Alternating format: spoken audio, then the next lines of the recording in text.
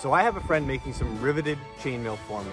Until that time, I thought it'd be fun to just extinguish the butted chainmail.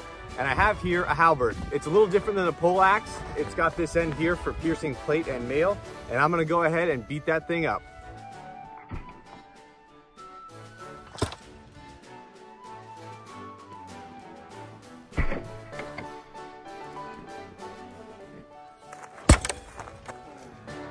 So on the thrust especially, you can see it went through the chainmail, through the padded gambeson.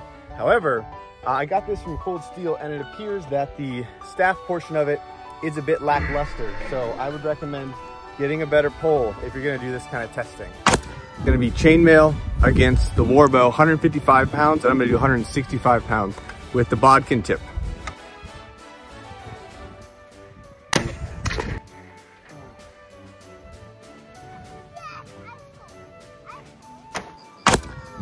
So no surprise to anyone, it punched through like it was literally not even there.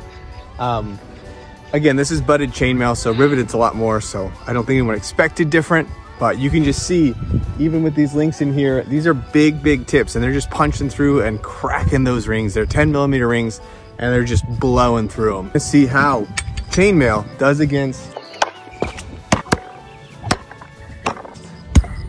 an axe.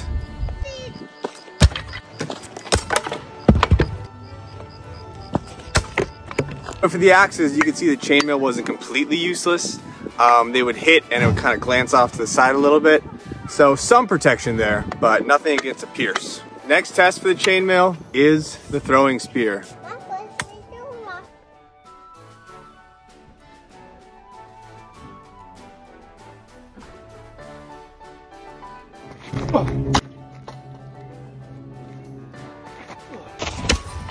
So naturally, spears work against chainmail.